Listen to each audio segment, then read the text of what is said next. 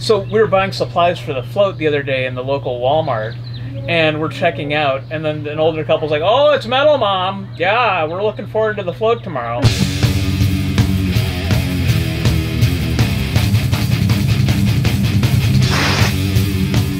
Okay, we're in Stoughton, Wisconsin.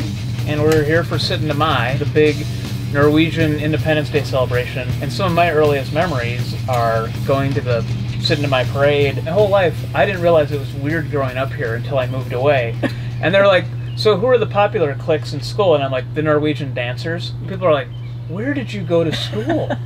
And then I have to explain that in 3rd grade, we all had to learn the Norwegian national anthem and sing it. Yes.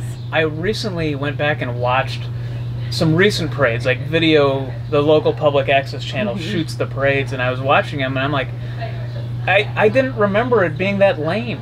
Remax, it's a full-service real estate team. Here's Homer the Lion from Home Savings Bank. They have a little hospital bed. I think their cootie car is having a little trouble, though. Another crowd favorite with that little armadillo pulling that wagon. Miss Badgerland Outstanding Teen. Here comes a car full of exchange students. Here come the Stoughton High School Norwegian dancers. My understanding is that they don't do any of this in Norway.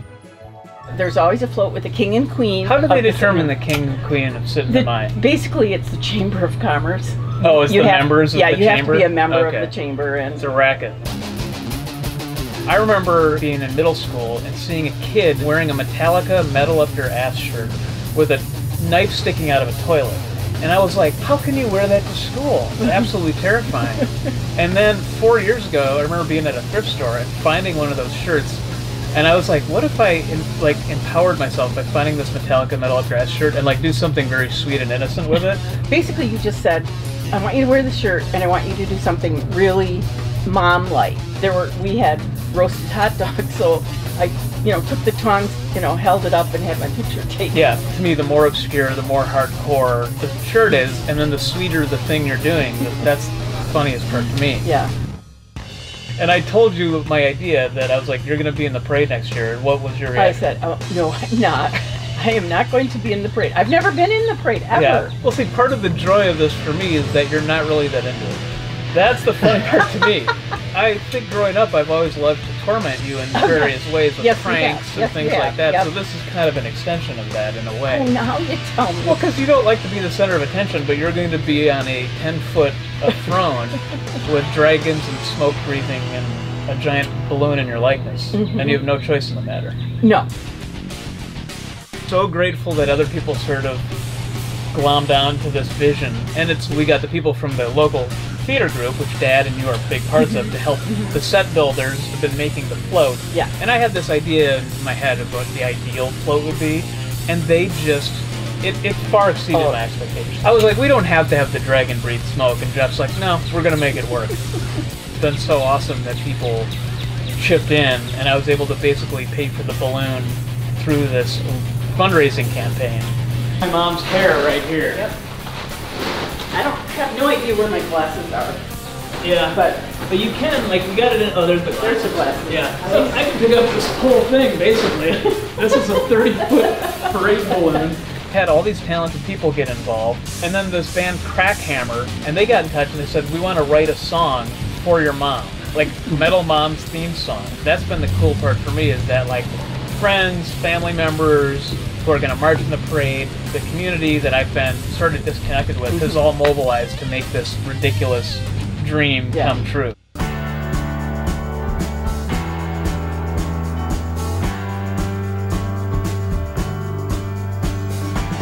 Good afternoon and welcome to the 2018 Syttende Mai Parade. It's been great bunad weather. Yes, it is. For and all Norwegian sweaters. Yep, the Norwegian sweaters and the beautiful wool Norwegian bunads.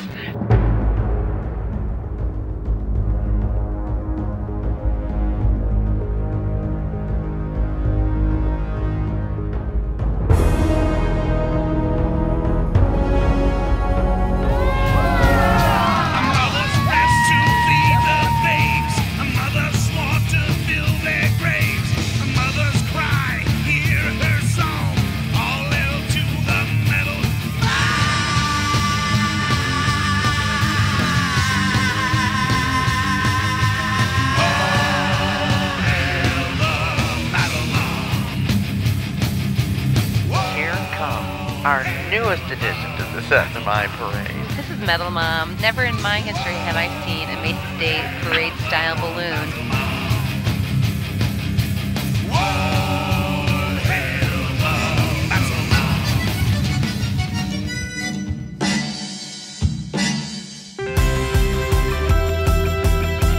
This was a really goofy idea, and I had the idea but had no idea how to do it.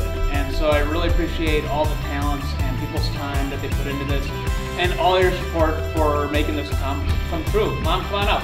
Woo! Woo! And to Metal Mom.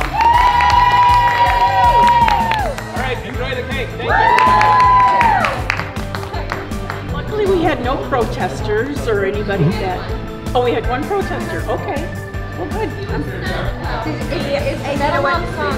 It's more for our advertising. Actually, you know what? That is a catchy tune. It is a catchy tune. The Metal Mom song.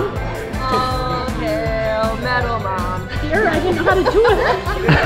I was kind of going like this. I was so that people too, were like, How'd it go, Mom? It went great. The nice thing is all I had to get up, do is take a shower and show up. It was so surreal. I know I've said that a lot, but just, you know, when you start out and all of a sudden you see all these people hollering and yelling and they're like, you know, ah! Evil Queen for a day, yeah. It turned out really great and it was a huge smash hit. Will you be Metal Mom again next year? Sure, why not? Okay. Yeah, send me more shirts. We're doing it again next year, so see you then.